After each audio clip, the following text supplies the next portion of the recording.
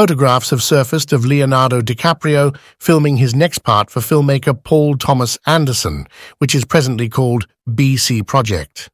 In an untidy ensemble of pants and a soiled bathrobe, big sunglasses, and a grey beanie, DiCaprio, 49, appears unrecognizable.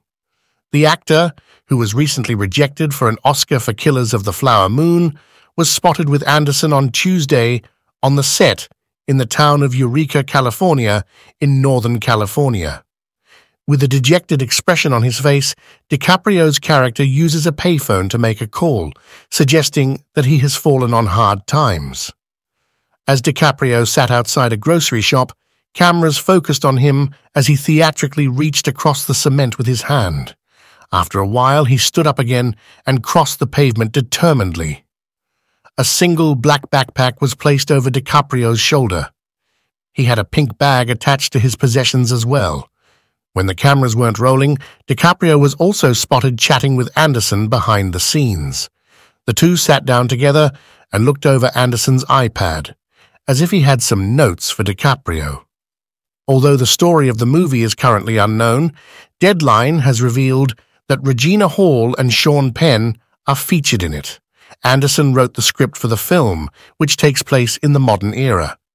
In addition, Anderson, Adam Somner, and Sarah Murphy are producing the film. Deadline revealed that there will be a sizable ensemble cast in the movie, in addition to the 3 leads. Variety claims that the movie's budget is almost $100 million. Several highly regarded movies, such as Punch Drunk Love, Licorice Pizza, and Boogie Nights, were directed by Anderson. Following Leonardo's rejection for an Oscar for his performance in Killers of the Flower Moon, a new movie has been released. Numerous nominations were received for the movie, including Best Picture, Best Director, Martin Scorsese, Best Actress, Lily Gladstone, and Best Supporting Actor, Robert De Niro. Lily defended her co-star to Variety, telling the publication that the exclusion infuriated both her and her parents. "They were furious," she remarked. "He was the first to congratulate me by SMS, complete with popping confetti. I conveyed to him our collective upset.